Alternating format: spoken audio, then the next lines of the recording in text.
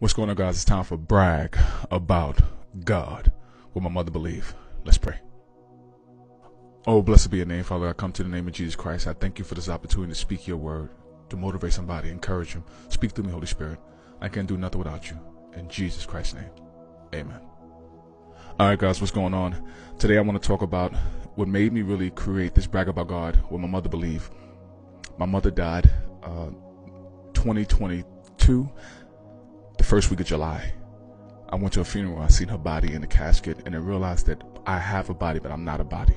So it made me remind myself how can I represent my mother by bragging about what she believed every day, which was Christ. My mother wasn't perfect, but she believed in Jesus. Jesus was perfect. So today, Father, I want to go in today.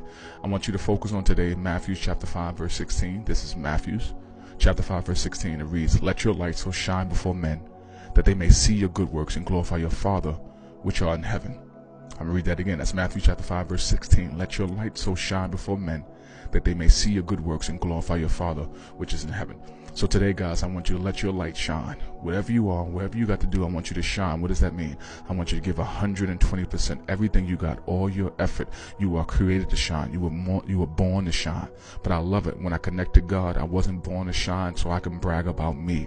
That's why, I'll be honest with you, I struggle with insecurity and I struggle with comparison, because people that brag, they brag about themselves, and then I think I'm not good. But I want to brag about God, because the same God that was with Moses is with us. The same God that was with Peter is with us. So that same God, that means we were created to shine. You're not meant to be in a corner. So today I want you to shine. I want you to shine so bright that people come and say, "Wow, how did you do that?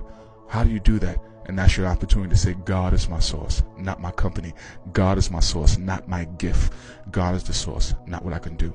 All right, guys, so I want you to repeat these affirmations out loud under your breath. Repeat this affirmation out loud under your breath. God woke me up for a purpose this morning. God woke me up for a purpose this morning. God woke me up for a purpose this morning.